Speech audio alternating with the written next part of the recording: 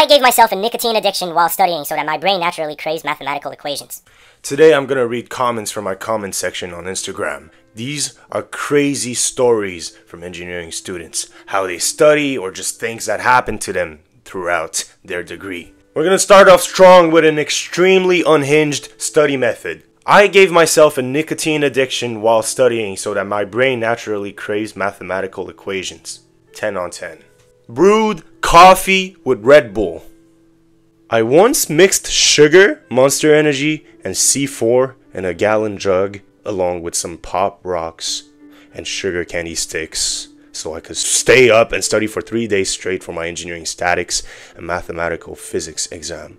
It can't get this deep for statics unless you have a 1000 truss system. I have redesigned an electric motor 20 times at least for a boat project, and I am at my wit's end. Next one. Converted my sleep schedule to sleeping every other night for a week so I could cram an entire fluid mechanics final project into 2 days. Collected all the data, wrote a MATLAB program, did all the data analysis, wrote a 15-page report, and then presented it after being awake for 45 hours. The 45 hours sounds brutal. By the end of it, I started seeing the shadow people. The things we do for a 1-credit lab. I didn't do all of this for a 1-credit lab ever. But I understand. Driving with no seatbelt to a class hoping to not make it. Snort pre-workout before exams to make it for lost sleep. I feel like this is something common. Right? Learned the entirety of Calculus 1 while high. Passed with a B. I was visualizing every integral I solved. Yes, but I didn't know that integrals appeared in Calculus 1. I thought they appeared in Calculus 2. I guess it's different school systems. And someone said, "High on what, please? I need to know." And he replied, "Just way too much weed. THC has psychoactive properties above 50 milligrams. So I just gotta keep hitting blinkers before class." All of these is just substance abuse. I drank a random fluid. Okay, more substance abuse. Probably just Kool-Aid, okay, out of a cuvette. In my engineering ethics class, the teacher could hear laughing, but never realized it was me. In my SolidWorks class, I filled a Hello Kitty Hydroflax with soju and Calpico. Got absolutely fucking hammered and blamed it on my brain tumor to get away with. Hashtag goated. Got a 0 on my second to last Calculus 1 exam because my ex-girlfriend wanted to fuck all night long. Did the same shit again the night before the final, but I aced that shit. I don't know. There's more unhinged shit I'm missing. This guy's crazy. There's more shit. I got banned from my school's Formula Electric team because I had sent pictures of the members' riced out cars in the Discord. Like, really? Aren't we engineers? And their feelings were really hurt. I brought a brake caliper to the makerspace to make sure the 3D prototype of the bracket bolted on correctly. I drank a whole bottle of Hennessy in the parking garage. There's still more I'm missing. I want to be friends with this guy. This girl commented, contemplated ways to cut her finger off in such a way that it could be reattached at the hospital so that I wouldn't have to write a specific exam. Never worked up the nerve, but damn, I thought about it non-stop. Desperate measures. Ate nothing but Celsius and coffee for a whole day and crashed out so hard I became convinced I was pregnant.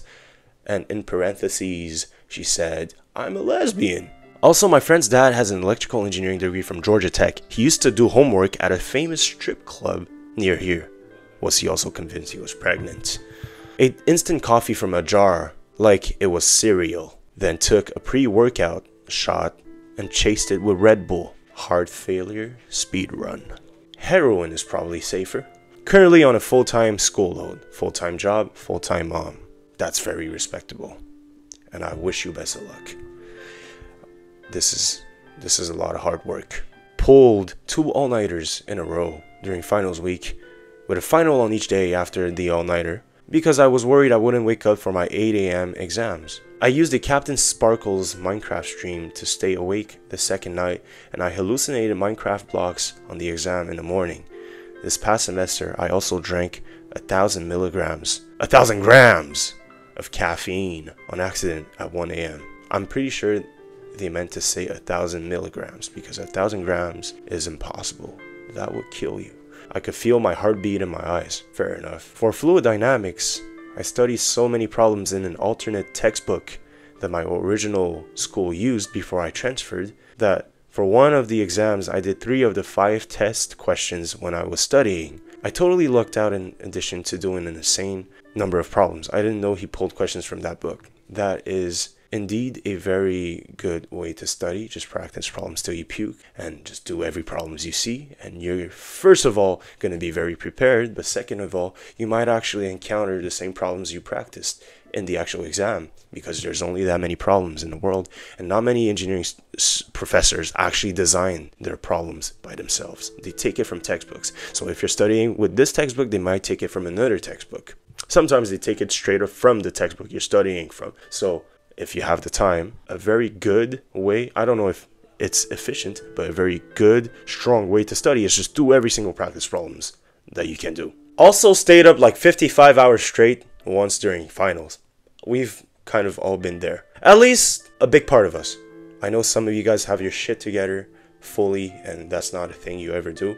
Good for you. But I relate to this, and I'm sure a lot of us all relate to this. I woke up at 5 to get to the library at 6 and wrote an entire semester project paper for Statistical Thermodynamics. Oh my god. Alright, that's some serious shit. Statistical Thermodynamics, that's the type of shit that got 2 people, they self-destructed. You know the textbook that starts with Boltzmann studied statistical thermodynamics. I think it was statistical thermodynamics, I'm pretty sure. But Boltzmann basically offed himself because of what he was studying. He was researching on that, and then the next person that kind of continued whatever he was doing, right? He continued his work. They also offed themselves, and then the book continues to introduce statistical thermodynamics. I think it was statistical thermodynamics. They were like, now it is your turn to study statistical thermodynamics. Anyway, so I woke up at 5 to get to the library at 6, and then wrote an entire semester project paper for statistical thermodynamics that required like 10 sources and original equations with explanation of the Bose-Einstein condensate that we were supposed to be giving updates on for the past 3 months. I wrote it in 6 hours and went to my bachelor's party and got married the next day. I got a 95 on that project. So this guy who commented it, I kind of know him from online. He's a PhD in physics. I'm pretty sure he's doing a postdoc now. Like, he's cracked, alright? So I'm not surprised. Absolute legend. The comment itself got like 13,000 likes. That's insane. Got so stressed with an exam that I had nightmares for a week straight about failing the course. They occasionally popped up throughout the month. I think that is common though. Kinda is. I was also kind of solving a lot of the problems I studied for in my dream. I would wake up and forget how I solved them, but in my dream, I guess my brain was consolidating all of this stuff I was studying throughout the day. So yeah. I would also confuse dreams with reality sometimes. I dreamt of studying the subject randomly, and when I woke up, I would get my stuff ready and go to the exam. Usually took around 2 minutes for me to realize I confused dream with reality, and I finished the exam a week ago. This guy's traumatized, like he got sent to Normandy. All quiet on the Western Front. This guy's traumatized. Okay, last one for part 1. Alright, this video is part 1. We're gonna have part 2. More substance abuse. Have severe anxiety and decided to take CBD oil with low amount of THC and subsequently higher THC dosage pills. I've had major external stressors lately and a few job interviews lined up 1 week. Decided to take CBD oil and the THC pill calm my nerves, especially during interviews. It worked and led me to passing 2 and was moved into the final round. Until one night I had a really bad reaction to the THC and greened out. Had an exam the next morning, wrote it high. The paper was spinning and I've answered every single question in that paper. Did I pass? We'll let you know. Update.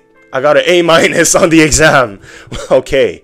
Job interview, made it to the final round, but ghosted, I guess. Congrats on getting an A- high like this. Don't do this again.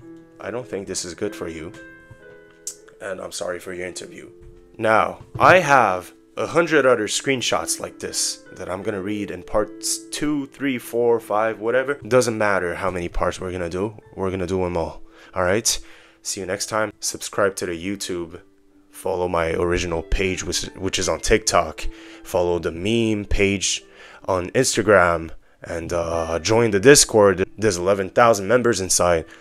Join the Patreon, where I post a lot of cool resources and my notes and my crib sheets. Probably forgot most of the things I should be announcing here, so just look at the description in this video. Alright? Thank you for tuning in, and see you next time.